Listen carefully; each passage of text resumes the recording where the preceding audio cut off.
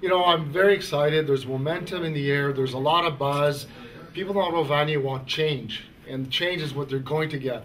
Opportunities, and the next thing that I'm seeing is that I'm flabbergasted with the amount of money marts that we have in the area. I think we probably have the most concentration of money marts in the area, and that is really, I think, taking advantage of the poor. And a lot of them don't know that they have better ways of going out and getting their checks and whatnot, but they just feel so vulnerable. And I think there should be something going on with that. And I know that my councillor finally has done something about it, sent something to the province, but it's a provincial matter, and people don't know about that. And they should be looking at that. The other thing is legalization of marijuana and whatnot. I mean, I don't have a problem with that, but the thing I do have a problem with is that just sprouting out all over the place, and next thing you know, Montreal Road is just going to be, one just closed down the other day, the other one just is opening up in a couple of days. Vanier is opening up in a couple of days. You know, they could dress it up as much as they want, but I think there needs to be some strict regulations, and we need to get ahead of this. And then you've got the whole issue with, prostitution and, crack addicts and whatnot. And most of these people, the biggest problem is they have mental health issues. It's not the fact that they're on crack or they're doing this or doing that. It's simply because there's nothing there to help them out. So I think that it's very important for us as a community to band together, not just the community itself. I think the faith-based community also. I've approached one of them now, and I haven't heard back from them. I'm trying to get all the faiths together so we can help these people. And I'm sick and tired of Vanier being treated by the community as the bastard child of the city. I've had enough.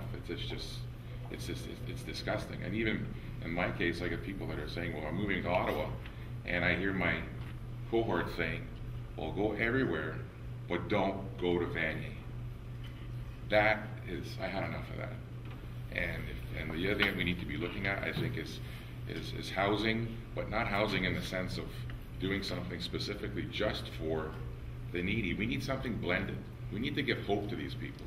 You know, if they're raised in an environment where they have, they're on welfare and whatnot, and that's all what they know, and they don't have any hope, and they just say, well, this is it, this is life. I'm going to be 18 years old, and when I turn 18, I'm going to get my check and I get my apartment.